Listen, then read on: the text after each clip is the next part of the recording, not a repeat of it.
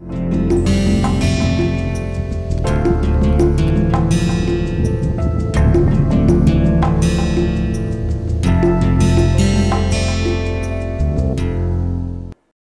morning. In the last lecture, we were talking about how to get an idea of the weight of the airplane you are going to design. Typically, if we start thinking in terms of, let's say, passenger aircraft, and we decide maybe 100 passengers, 200 passengers, we have an idea what sort of a range I want, what sort of a speed I want. If you have got few parameters as customer's requirement, then today's scenario, you immediately see the database. We try to select a baseline aircraft whose performance parameters are almost like whatever you are looking for. Generally what happens,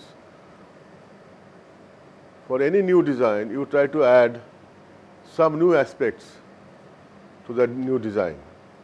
But overall, requirements based on mission requirements, you will find some aircraft already is existing which is closer to what requirement we have.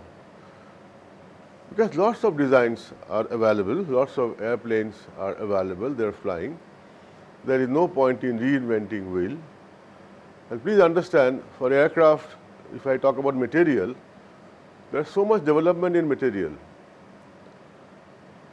And that impacts the strength to weight ratio. There are sensors, there is a huge development in sensors. So you will find over a period of time, dynamically, there is a change in the overall configuration of an airplane vis-a-vis its material property, vis-a-vis its sensor capability. So, since all these data are available, which are result of lot of work done by generation after generation, it is always wise to look for a baseline airplane to get a rough idea what will be the weight. Just to give you an example, if you are planning for a 4-seater or a 5-seater low-speed airplane, which is like a business propeller-driven airplane, then immediately we think of maybe Cessna 206, Piper, Saratoga. All this class, you get an idea the weight will be around 1500 to 1600 kgs, right? If you are talking about bigger aircraft, you have to see whether it is close to A319, 320 or Boeing. Immediately you have got the weight and basic parameters available. Right? So the whole point what we are contesting is, once we have got a mission requirement, you can always find out some baseline airplane. And in baseline airplane, one of the primary parameter which you look for is what is the weight of that airplane. And why weight is important? You know, when I say weight, then I know thrust equal to drag, lift equal to weight. After all, from ground to air I am flying, so there is a requirement of lift, and lift requirement will be more as the weight increases. So weight decides what sort of lift I need to generate, and lift means it is function of density of the air, the speed, the wing area. So all these things get connected to weight, right? Similarly, if you see drag has a component with CL square, right? So in a very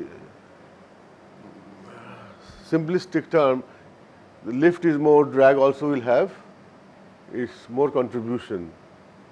And since weight increment results in more lift, so I can always assume that will also make ourselves to look for more thrust or more power to overcome the drag or drag related power. So finally you find weight gets linked to everything, which is rightly true also. Without going into all this equation, after all you are going to lift something. So more weight means more lift, more effort, right? So that is why weight is extremely important. And we will be now asking ourselves, how do I get initial estimate of the weight, knowing very well through a baseline approach. If I select a baseline aircraft, I will have rough idea about the weight class I am talking about. What is the method routinely we follow to get an hang of what is the weight we are looking for? Then when I talk about the weight is what?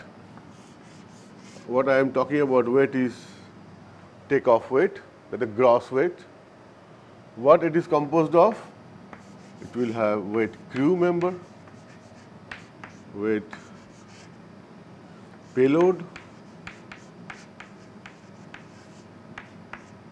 then weight fuel and weight empty.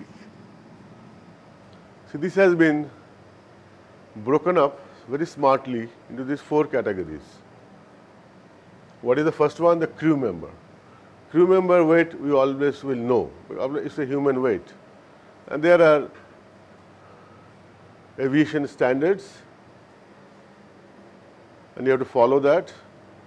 That when you design an aircraft of particular type, you have to take weight of the human being to be 75 kg or 100 kg, depending upon the regulations. Then payload, also we know, because whether it's a passenger, whether it's a cargo, we know a priori. If it's a 200-seater, so I know average weight of one person, I will add those. I know how much baggage I will allow them to carry. So this W crew and W payload, they are in our hand. We know a priori, right? No, let's say. So life is not that difficult. Now come back here. The third one is the fuel weight.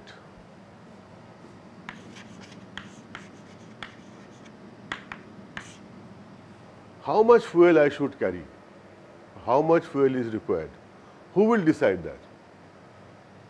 Natural question comes, how far you want to go?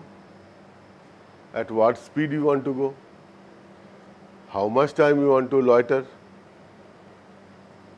All these things will decide how much fuel is required. Because for every operation, fuel will be consumed during taxiing, acceleration, takeoff, climb, cruise, loiter, landing, sometimes combat. All these things are necessitated by power delivered by the engine and which is at the cost of fuel being burnt. So if I want to have an idea about fuel, I need to know what is the mission profile. This is extremely important. It's as simple as this. If you are driving a car and if from Kanpur if you want to go to Delhi, how much fuel you should carry in your fuel tank? Who decides that? First thing I need to know, what is the distance from Kanpur to Delhi, the road distance, and what is the fuel consumption rate of the car. Also you know that we need to also know how is the road condition. Why that is important? Because we know that there is a particular speed at which fuel consumption is minimum.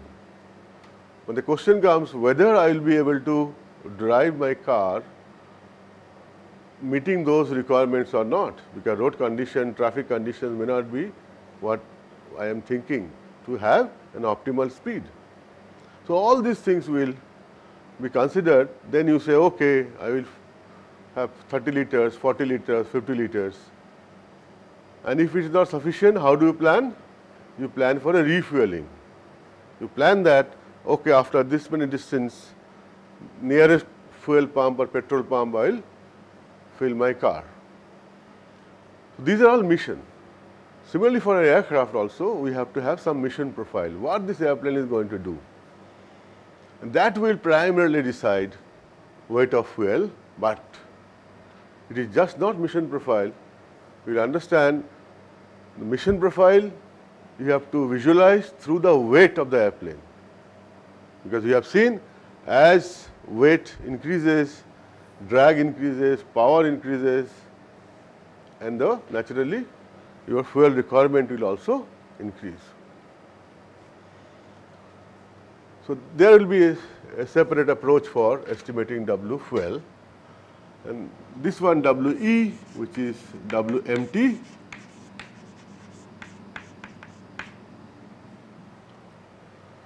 that has been also added separately for simple reason that WMT means it is more driven by your structural design.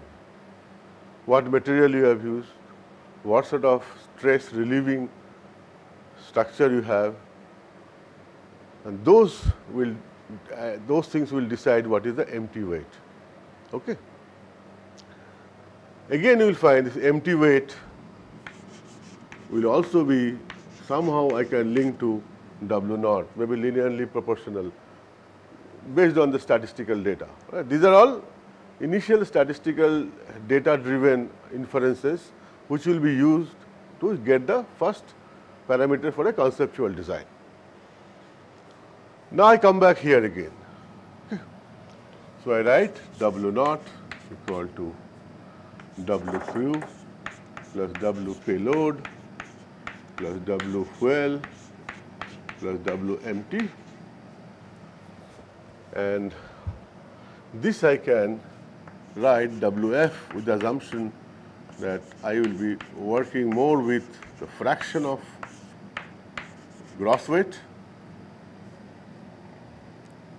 and WE also I will model at WE by W naught into W naught. Please understand this approach.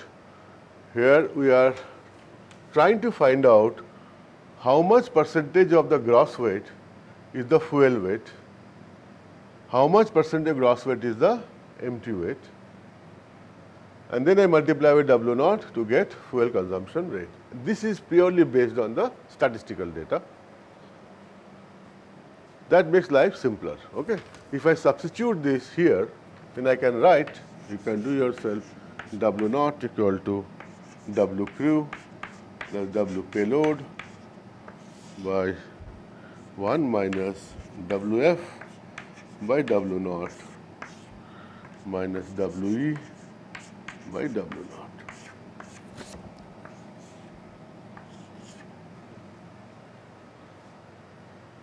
Keep this back of your mind. We will see how to use this. Well, let me write this expression here because we will be using this. W naught equal to W crew plus W payload divided by 1 minus WF by W naught minus WE by W naught.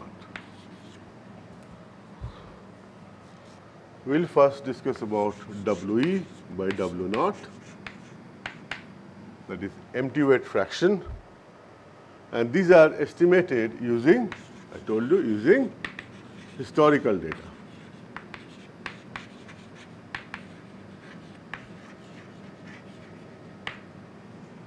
Please understand all these efforts are to get the initial numbers for the design, to start the design, conceptual design.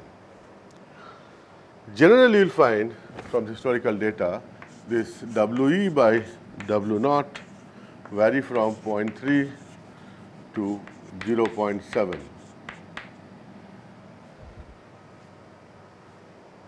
And another important observation is that it diminishes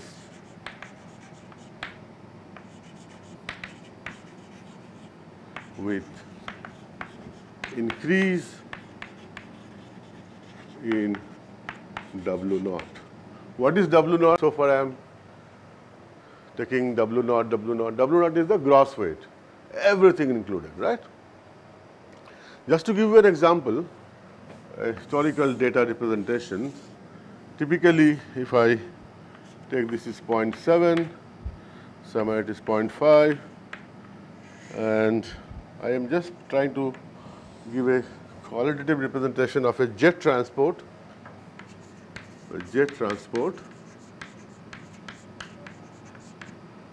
and here this will be around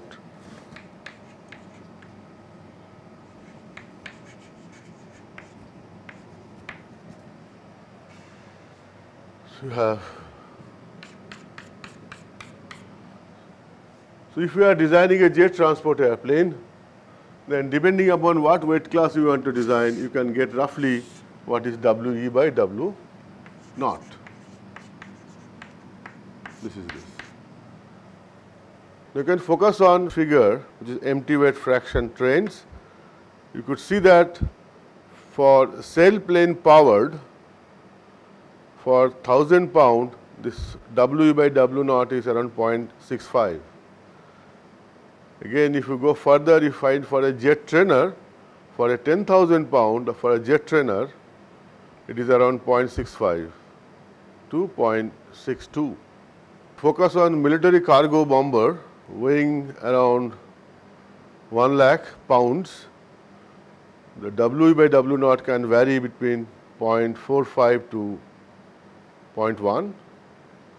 So this figure, empty weight fraction train, which is based on historical data, is a guideline for you. Okay. Based on whatever figure you have seen, the author has done a good work in giving us a correlation where it is written A into W naught C into KVS, where you could easily see W naught is the gross weight and C and A are the constants. They vary for different type of configurations. For example, for a sailplane,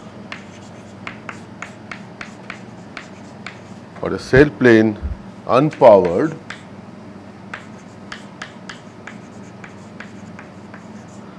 A value is 0.86 and C is minus 0.05, and for a jet transport,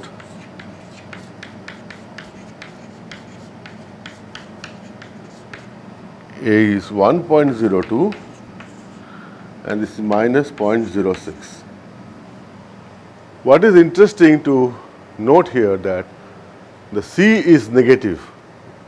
That's exactly I was telling. As W naught increases, W by W naught decreases. That you should be very, very clear. Even it was shown here as well. But you can use this correlation. But only my request is use FPS unit. Because all this calibration chart which I am using from book Aircraft Design by Raymer, all details I will be giving you, they are available with me in FPS unit. So I strongly advise you use FPS unit, unless otherwise I give you those calibrations or those correlations in MKS. The new book of Raymer does give equivalent MKS constants, but I will be using FPS units, right?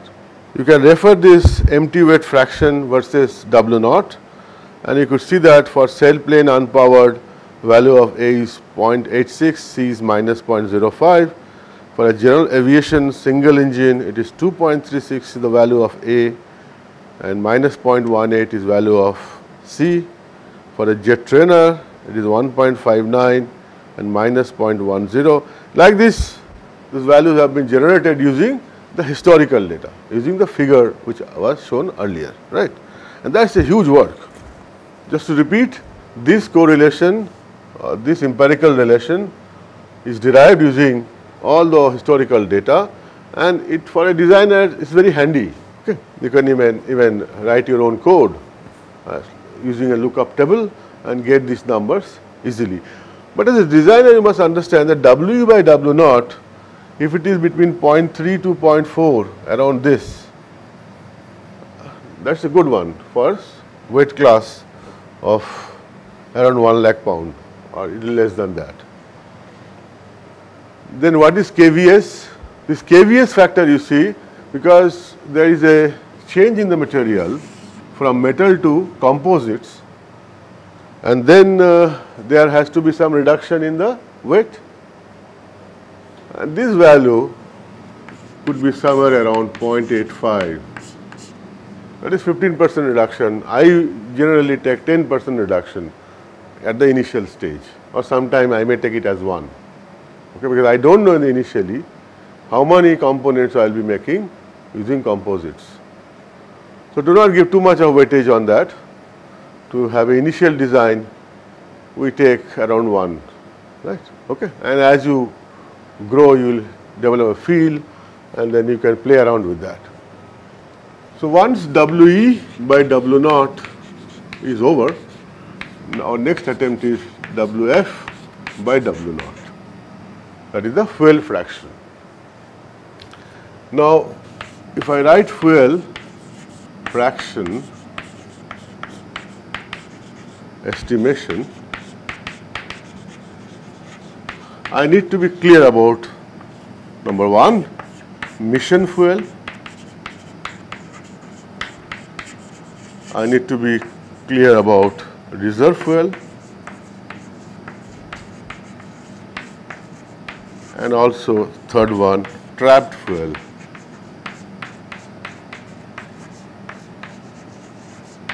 It's very clear when we talk about mission fuel, the fuel required to complete the whole mission from takeoff to landing back, right? What is reserve fuel? That when you are going for a mission, you need to keep something reserved because of so many emergencies, contingencies. So you can think like this, okay, I should have 30 minutes extra fuel, or I should plan reserve fuel based on the nearest airport where I can be diverted based on the contingencies. So that's sort of a planning you have to do. And the trapped fuel is some fuel which you cannot take it out from the fuel tank. So all these things you have to cater for.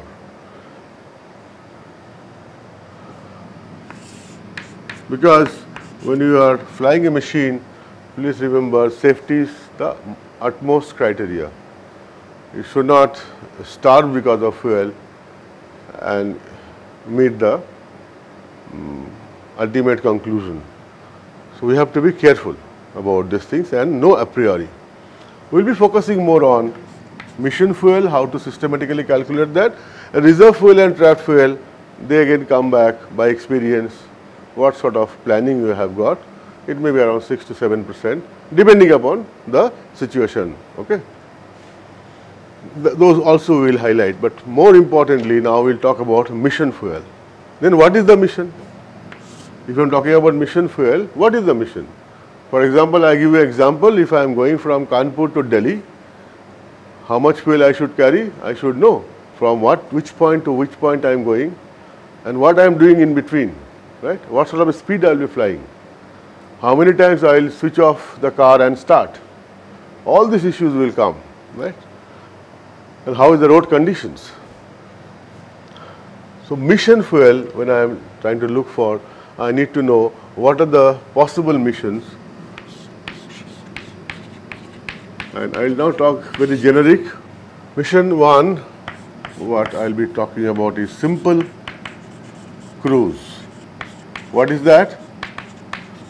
You start from here, climb, cruise, do a loiter and land. It is climb,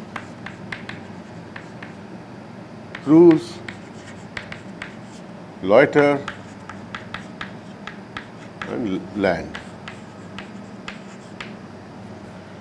That is, I am going from here, let us say from Kanpur, I am gaining a height around 8 kilometers, cruising, and then I come near the Delhi airport, loiter, get the air traffic clearance and land. So from one point to another point I am going. But please understand, if I am designing a military aircraft, the situation may not be always this, because I take off from here, did the job, and I come back to the base. This is one possibility. The another possibility is I do the mission, then go to the another base. So the mission profile will change, even if it is a simple cruise, right? It is like for transport aircraft, general aviation design. What is the main aim for such aircraft? Is basically required range. That is the foremost aim. At what speed, etc., will follow, but main aim is I have to move from one point to another point. No other primary issues, right? So these are covered under the mission called simple cruise mission. Like our general aviation, Cessna, Saratoga, they belong to this. You take off from here, go to Lucknow and land, right? The mission 2, that could be air. I am now going towards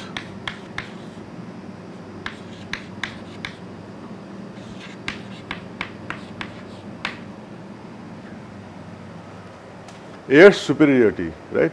Now you can see that from civil, we are now talking about little military, okay? And such mission requirements demands that the airplane takes off, climb to an altitude, cruise, comes back, do a combat, drop bomb, weapon, anything, goes up, loiter and land.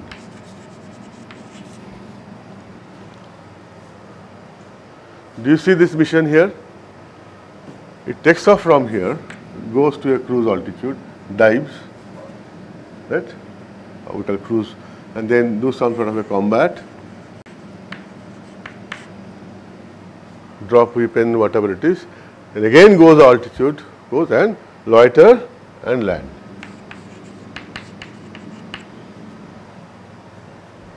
Please understand, assume that the aircraft is having a jet engine, right? The jet engine efficiency will depend upon the altitude flying, the speed, the temperature, right? Now for a military air type aircraft, you don't have option.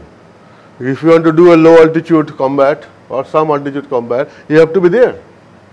That need not be your right type of condition for the fuel efficiency. So fuel consumption will change. Here some weapon drop will be there, or when you do a combat, lot of high acceleration may happen. So fuel consumption here will be altogether different. So it's in this area may not be a very highly fuel efficient domain. So fuel consumption will be more. Then you have to cruise out and then loiter and land, right? So that way, when I want to calculate the fuel fraction WF by W naught, I need to know what are the mission requirement, what the operation is going to do, right? Here, it is not that fuel efficient operation. Right? Sometimes aftercharger may be used, extra fuel may be pumped in. So I need to know all these things before I know how much fuel is required. So I need to calculate WF by W naught taking this sort of a mission if I am planning for a air superiority aircraft, which is different from simple cruise type aircraft. Okay.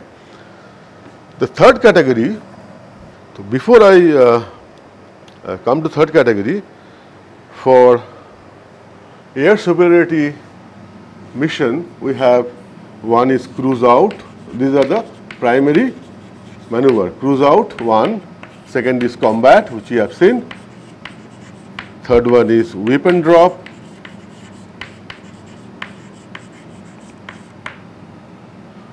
And fourth, second cruise, because aircraft must return to the base.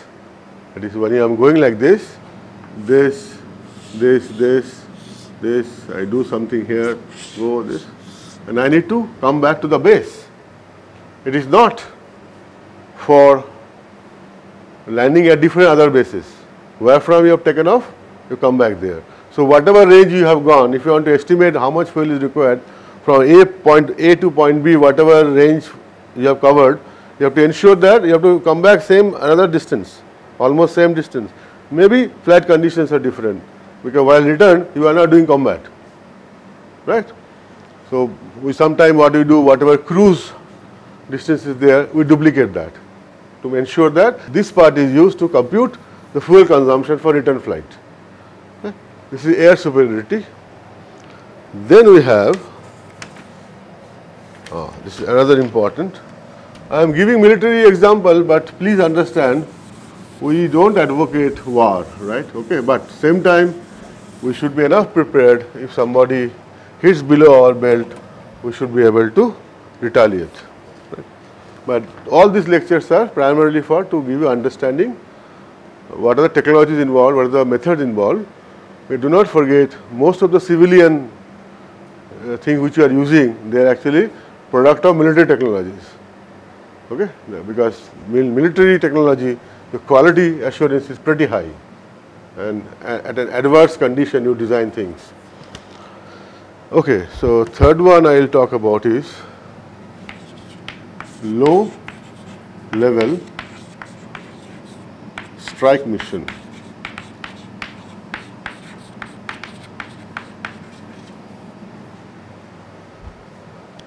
The low level strike, the word which is being stressed is low level. But if you want to avoid radar signature, you want to be very clear, see what you want to see. So you have to fly at a very low altitude. The moment you want to fly at low altitude, that may not be at all aerodynamically very efficient profile. This low level means 50 feet, 100 feet, let's say 100 feet, 150 feet, 200 feet. We are talking about those distances, right? Because it's a strike mission. You see a strike and come back, right? But at the same time, avoid capture by radar. So what are the criteria there? It is, let me draw the first profile. It is again almost similar to loiter, then come to 50 or 100, do whatever you want to do, cruise, and here the condition is A must be flown a just few hundreds feet of the ground. This is to improve survivability, that is avoid radar, and also it helps in locating the target. What is the problem? Problem is L by D goes down, engine efficiency goes down, and it's a high speed flight. You can imagine at low altitude you want to do high speed. So how much fuel will be consumed? L by D is low, engine performance is low, you want high speed. Many times it happens, the amount of fuel which you consume here, that may be almost equal to the amount of fuel you consume here. So such mission profile, when you want to calculate fuel fraction, you have to give a due weightage here. Most of the fuel will be consumed here, right? And the last one which we will be talking about is strategic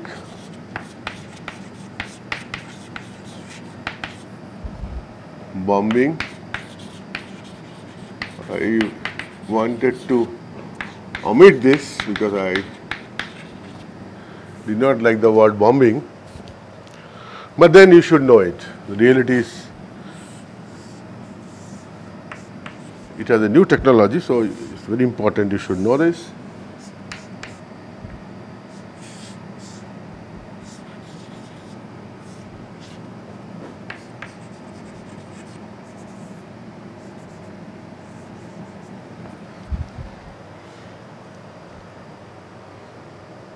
So what is this? Again, same. Start from here, cruise to altitude, not very high altitude.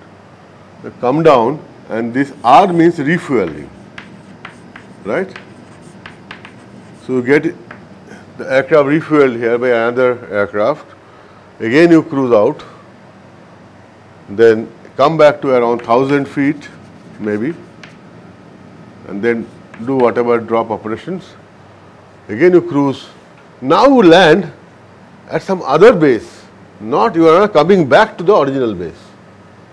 Right? You took off from Delhi and landed somewhere in Ahmedabad or somewhere else. It's not you are coming back to the base. Right? This is important, please understand. Many times in operation what happens, you are carrying aircraft bomb. From the base you have taken off, but for some reason you could not release the bomb. So it is not advisable that that airplane lands back to the same base, because if there is an accident it may create a problem. So there are many such things happen, whether it is this type or not.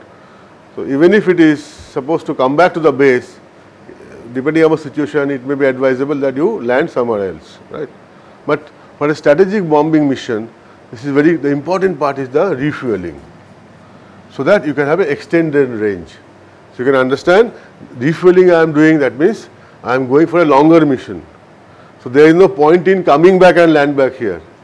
Better I land back nearest to that, which is not the criteria. Other low level strike mission, basically you are coming back to the base, right?